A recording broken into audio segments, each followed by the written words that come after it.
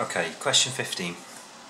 So we've got a bag with 40 balls in, 15 of which are red, and it tells us the probability that a ball picked at random is red or green is 0.7. So let's start with that and work out how many balls in the bag that are red or green. Now we can do that by taking the probability and multiplying that by 40. And 0.7 times by 40 is 28. So this is the combined number. This is red and green balls in the bag is 28.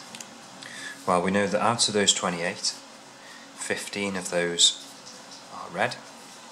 The difference between the two will tell us how many green.